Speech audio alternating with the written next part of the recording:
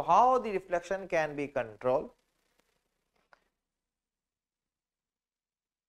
My friends, you might have studied in your strength of material course that your deflection depends on various factors. It depends upon action like load, bending moment, etc. And it also depends on the material property. Obviously, the beam in which the material properties are strong, and or you can say for stronger material, the deflection would be less. For stronger material, the deflection would be less.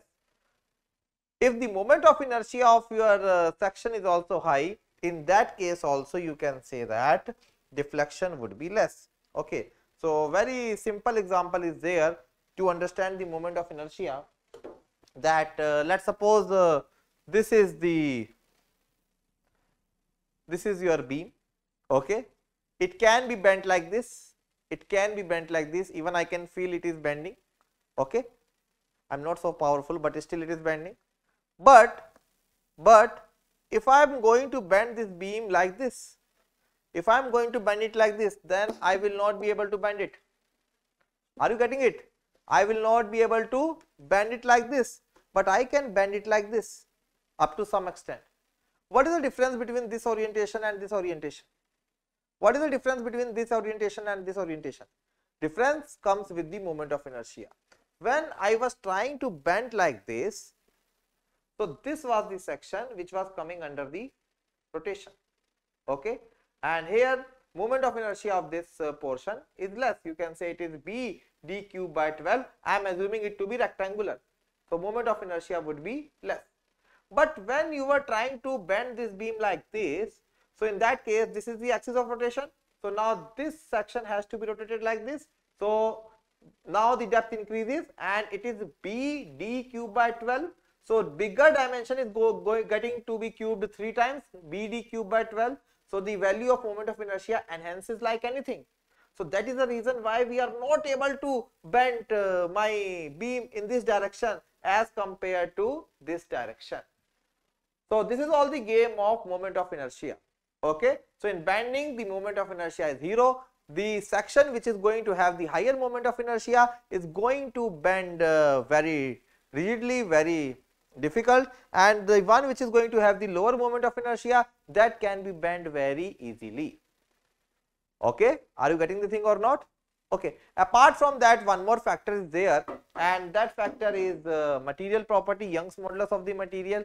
But in this case, we cannot change the value of P, we cannot change the value of L, we cannot change the material. So we are only left with one option, and that option is moment of inertia. And in moment of inertia, we have seen this value depends more with depth in comparison to width, because it's for rectangular section it is b d cube by 12. So depth is getting cubed, so there would be an exponential growth if you are increasing the depth. So IS code has given its clauses such that in such a manner that it is going to change the depth of your beam. Okay. So you are going to change the depth of the beam. Obviously for such beams where restrainings are high, there the deflection would be less, and such beams where restrainings are less, in those cases deflection would be higher. In those cases deflection would be higher. Okay. Like in case of cantilever beam, like in case of simply supported beam. But if we are talking about fixed beam or continuous beam, in such cases deflection would be less due to the more restraining. Okay. Are you getting it or not? Isn't it? So if we are able to control the depth, if we are able to provide the proper depth for a particular system of support, in that case, by that case you guys can control the deflection. And common sense says deflection in cantilever would be higher for similar condition as compared to simply supported condition. It would be least in continuous system. So requirement of depth of the section, would be higher in which case? Will it be higher in cantilever case or it is highest in continuous beam? Tell me.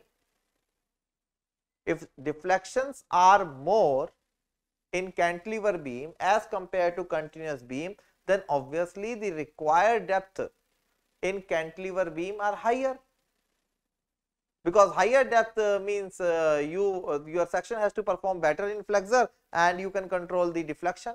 So in order to control deflection in cantilever beam as compared to continuous beam, the depth of the section required would be higher, because higher moment of resistance need to be generated in case of cantilever beam, whereas due to the lower value of bending moment and all at the center, so relatively you can provide even lesser depth in continuous beam because deflections would be lesser there.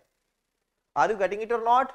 So that is the reason why code has given it some standard values, and here they are saying that the vertical deflection limit shall assume to be satisfied for beam and one-way slab if the basic value of span to the effective depth shall be. So there are three basic values. So what is the value they are saying? Span to effective depth. They are giving some number. Let me call that number A. So code has proposed the value of A. Code has proposed the value of A, and you can see that this A is giving you depth, proposed depth. This A is giving you proposed depth, and if you are working in cantilever beam, then the requirement of depth would be more. It means the value of A should be less if span is kept constant. Similarly, if you are working in continuous beam, then the requirement of depth would be less, so value of A would be more.